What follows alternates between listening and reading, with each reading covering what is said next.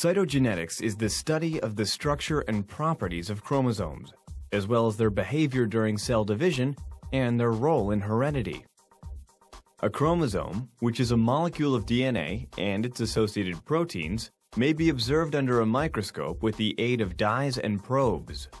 Such observations are a powerful approach for detecting defects in chromosome structure and number, which are often associated with diseases and disorders.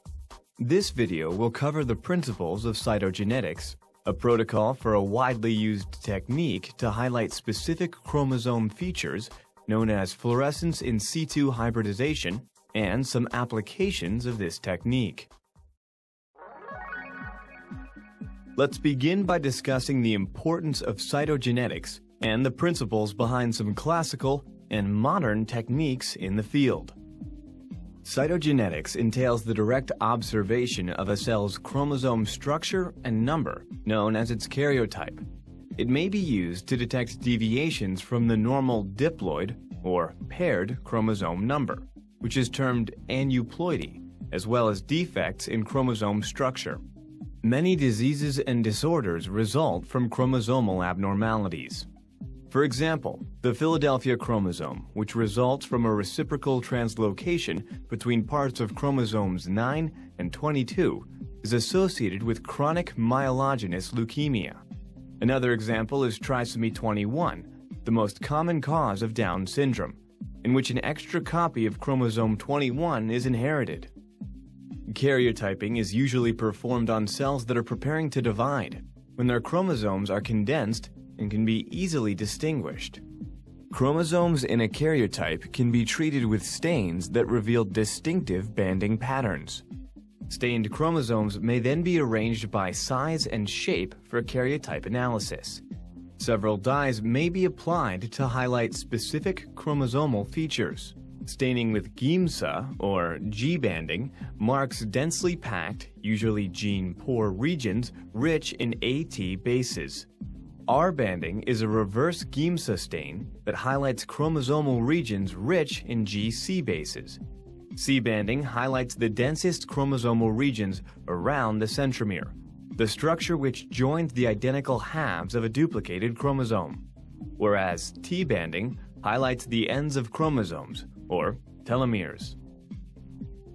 Another technique, called fluorescence in situ hybridization, or FISH, permits detection of specific chromosomes, regions of DNA, or RNA transcripts.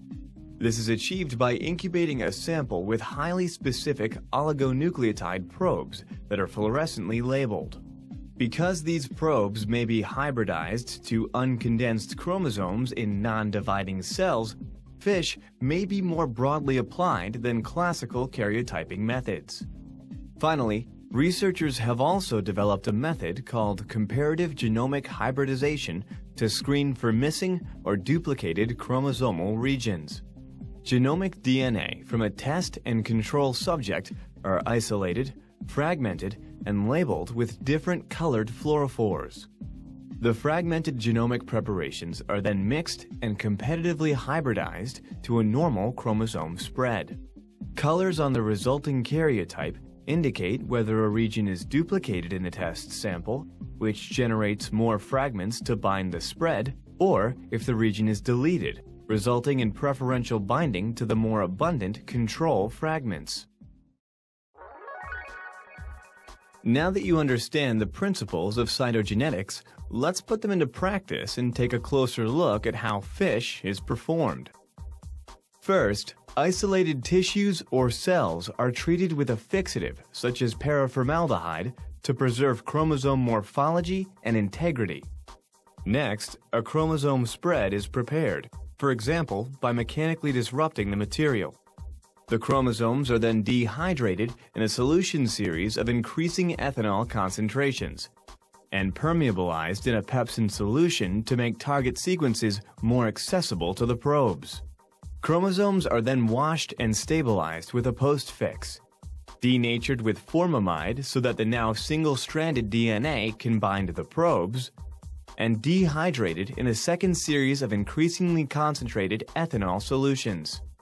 Fluorescently labeled, highly specific DNA probes are prepared and mixed with unlabeled, repetitive DNA fragments to block non-specific binding. The probe is then applied to the chromosome spread, where it hybridizes to its target sequence, and unbound probe is removed with a series of washes.